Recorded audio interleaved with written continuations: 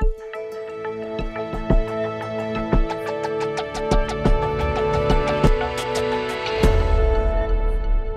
we're going to cover ArcGIS Monitor for administrators, diagnosing system health.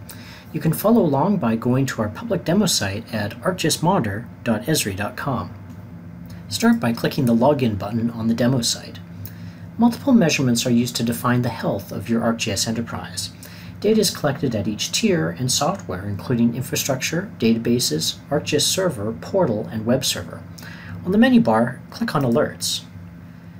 Start by clicking on a time frame of interest for diagnosing your system health. In this example, we're going to pick yesterday. Next, we're going to look at the level of alerts. When a system is not healthy, there might be dozens or even hundreds of alerts. To help analyze these alerts, ArcGIS Monitor divides them into three categories: critical, warning, and info. Addressing critical alerts should be the top priority of every administrator, since they are impacting the availability of a site or a service. Warning alerts may be errors recorded in a log or resources running low, such as memory, disk, CPU, or network bandwidth. Info alerts or other log conditions are just informational for the administrator. Beside level, make sure only the critical box is checked. This will allow us to focus on the critical items. Beside status, make sure the open box is checked. Here we find there are no open critical alerts. All of them have been closed for the time period of interest. There are several options for investigating the alert. We can filter by the category and by the counter name of interest. We can also click on the last alert time frame to look at a chart when the alert condition occurred. Some counter names have log air links that we can click on to parse log entries for that time period. Other counters, such as ArcGIS Server or Portal, have admin URL links that you can click to check the site details. Next, we will look at the alerts that occurred yesterday for warnings and info. This reveals a long list of alerts, and the good news is that most of them are closed, indicating that the alert condition is no longer occurring. Let's focus on the alerts still open from yesterday. In this example, we have some information alerts recorded in the Windows event log, and we have some warning alerts for ArcGIS Server and Amazon. Next, we will look at root cause analysis. In the menu bar, click on RCA. Knowing that alerts happened and their criticality is a first step, but another step is needed to understand the root cause. The administrator should be familiar with their solution architecture, tiers, and software, as well as the concepts of source and impact. For example, the outage of an ArcGIS data store would impact all of the tiers above it. The source would be the ArcGIS data store, and the impact would be all the ArcGIS Server and Portal sites that were affected by the outage. Next, we're going to discuss typical cases using the root cause analysis.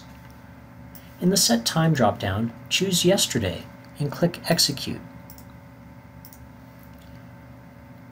In the Bin drop-down, choose a time frame of 10:10 a.m. In this example, we have an overloaded system. When a system receives loads that exceed the capacity, this results in excessive resource utilization, such as 100% CPU, 0 megabytes free memory, or 0% idle disk. This in turn impacts performance. In extreme cases, this causes timeout conditions and impacts the stability of the enterprise environment. We can use driving in a congested freeway as an analogy. Driving speed is reduced. Notice the source of the ArcGIS Server alert was a usage spike in the ArcGIS Enterprise environment. More specifically, the throughput was greater than 5 transactions per second.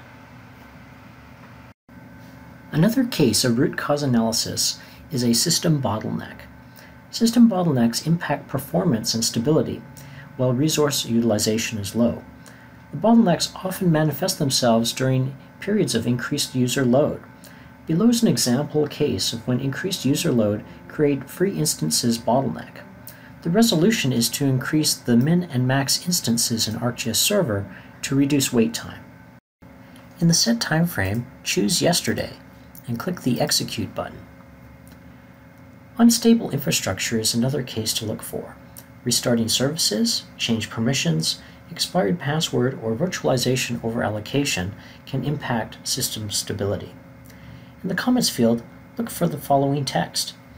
Are there any unexpected processes consuming memory?